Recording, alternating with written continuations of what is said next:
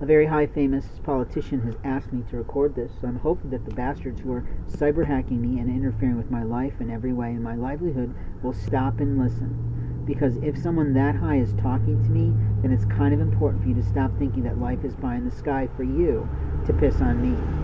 My life is my life. What I'm paid for is my intellectual property. What you are made for is something else entirely. I'm encouraging you to walk away. The question of the day is, how should you approach a homeless person, or one you allege is one, to stay safe in every way? Not just psychologically safe, not just emotionally safe, because people do react to rudeness. They absolutely do react to rudeness today. It is rude to ask questions to certain people. It might be unrude to ask questions to other people, but either way there's always a better approach. The first question and qualifying question that you ask to someone that you think might perhaps be in struggle is, I'm wondering if you're in struggle and how I might help you. That's an open-ended sort of statement. Then the person has the right to say, well, I'm hunting breakfast, or I'm waiting for a store to open, or I'm really okay.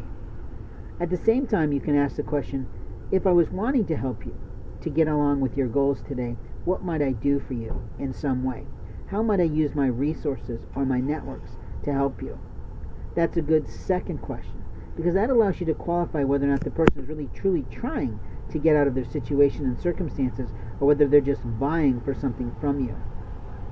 I rarely allow someone to buy me something, and the truth is because anything bought for you can be used in a way of financial abuse, and that is the truth of my life.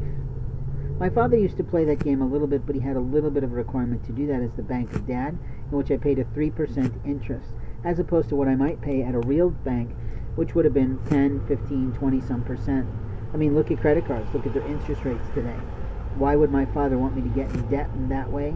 He wouldn't.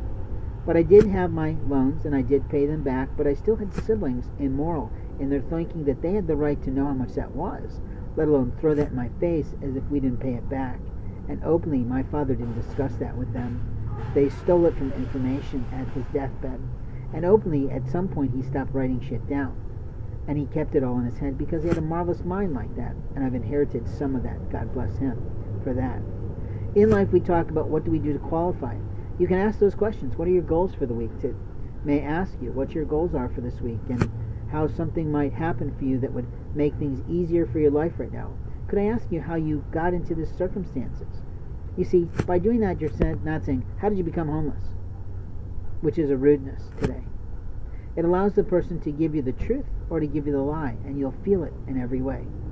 Sometimes the truth can sound like a lie because of the magnitude of the story, the impressiveness of the details, and frankly, the honest forthrightness of the person. And that's when Satan starts to play at you. You see, Satan can play at you every day. Satan can say, you can take that life, you can do that thing, you can become that person, you can steal that thing. No one will ever know, but God knows.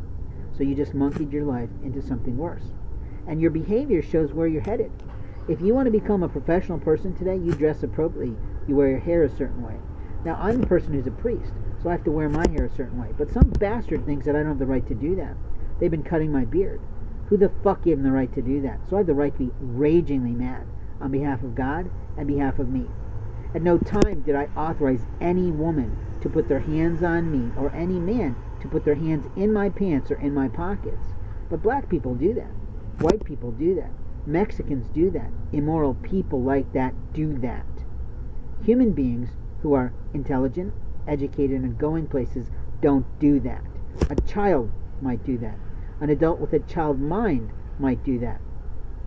But openly, most people know what is and isn't right.